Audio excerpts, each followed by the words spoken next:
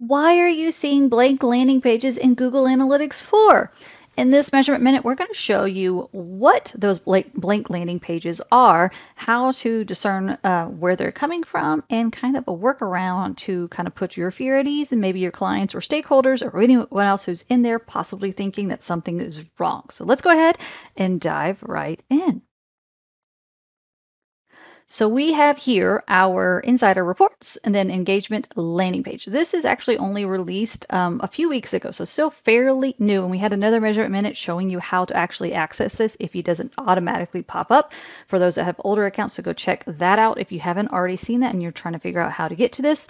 So in this particular measurement minute, we're going to talk about what in the world is going on here. So we see this number, it's like, okay, it has stuff. People are doing things here, but I'm not seeing the landing page. And landing page is basically the first page of the session. When Google Analytics, the platform, recognizes that this is the first page of the session. So, people like think, oh, something's broken here, something's double firing, there's, what's going on? Well, guess what? We're going to click in here and say we're going to do landing page plus query string. And I hear you, you're telling me, well, wait, we're seeing landing page here.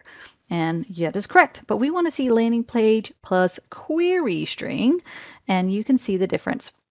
So what we're seeing here is our blank, which is here, and then we see the slash. What does that mean? Well, we'll get to that in a moment. You can kind of ponder that. And then we go down to this next one. It's member with no slash at the end, and then the slash member, exactly what we're seeing over here, then another slash.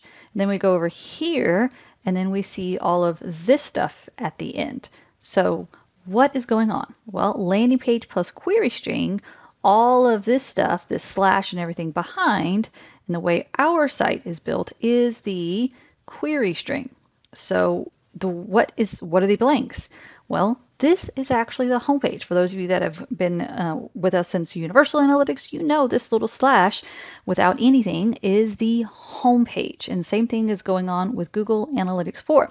So this is perfectly fine for us because we have one main site, measurementmarketing.io, and so it's okay for the homepage. If you have multiple sites, like maybe you have, super cool site 1 and super cool site 2 and all of these other things, and then so they're going to kind of get grouped in here.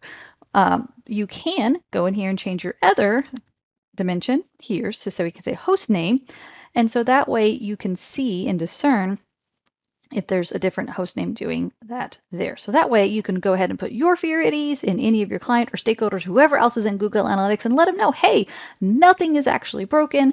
It is just kind of the way this field is set. I kind of have a feeling Google might end up fixing this because that's probably causing a lot of concerns, and possibly maybe by default it would be the landing page plus query string over here. And if you want to go ahead and set that, remember we've done other videos that show you how to customize, but we're going to show you real quick here. You can always come through here and instead of landing page, you can type in landing page plus query string, and then you could choose this one, set as default. And so now this one is the default. We can even have this move down and we can apply.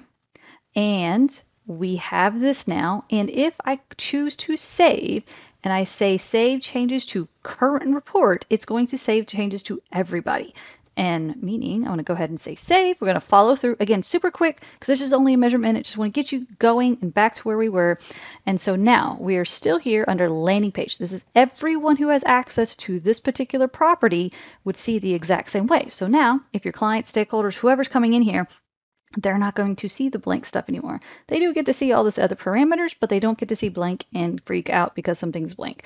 Then you can always switch it if you need to see back to everything a little bit more clean. You have that. So you are welcome. This is your measurement minute, and we'll see you next time. Take care.